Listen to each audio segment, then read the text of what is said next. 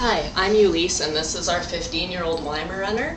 Titan has what they call a bilateral proprioceptive stall, which you can find out more information about if you just click the hyperlink in my article below.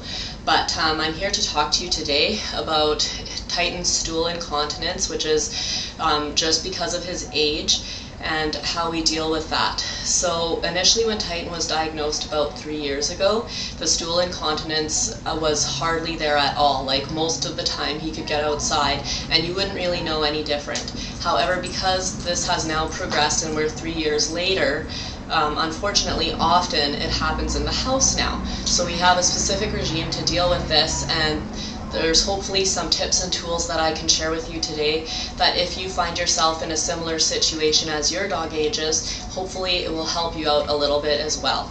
So the first thing I'm going to mention is you can see in Titan's bed here that his bed sheets are pretty basic. They're basically just old bed sheets that we had around the house that we don't use anymore, so we've donated to him, and there's even a pillow in there for his comfort. Do I believe in the orthopedic dog beds? Yes, I do. Just if you don't have to wash them every day. We are literally doing Wash for Titan every day. But aside from that, the orthopedic dog beds are very good quality, and if your dog's situation is joint or bone related or even muscle related, for sure the orthopedic dog beds are the way to go, because they do help relieve pressure off bony prominences, and they do help support bones and joints and muscles. So, you know, for things like hip dysplasia and other muscular disorders, musculoskeletal stuff, that the orthopedic dog beds are excellent.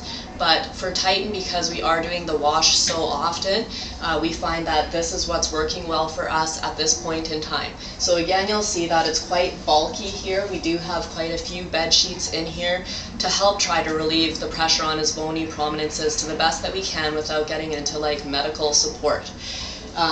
Along with that, we also always have an extra set of bed sheets on hand for the times that we are doing the wash, so that he's never left without enough cushioning in his bed.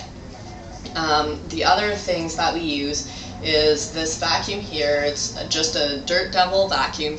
You can probably find it almost anywhere. But we find it especially good because even though Titan does not look like he sheds quite a bit. And this vacuum has a lot of good things about it that really help deal with the shedding and help us out with that and keep our house clean from the dirt and dander that comes with pets.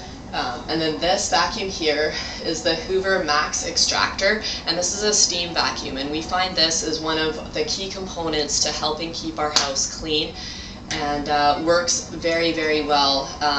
I don't know if you can see a lot of the carpet right now, but it is a beige wall-to-wall carpet, which has been in this house for about almost 5 years, and we use it quite regularly, like almost every day and sometimes several times a day, and you can't even see areas of high traffic. You know, it's normal for dogs to have oils on their fur and bring in a lot of dirt on a daily basis, and our carpets have been well protected from you know, dog wear and tear because of these vacuums basically. So we vacuum first and then we steam clean, unless we are looking at picking up you know, a specific spot, then we can just go straight with the steam cleaner. So hopefully those tips do help you out a little bit, and that's what we do now for Titan to help keep the house clean so that we can enjoy ourselves and enjoy our dog on a daily basis. Thank you.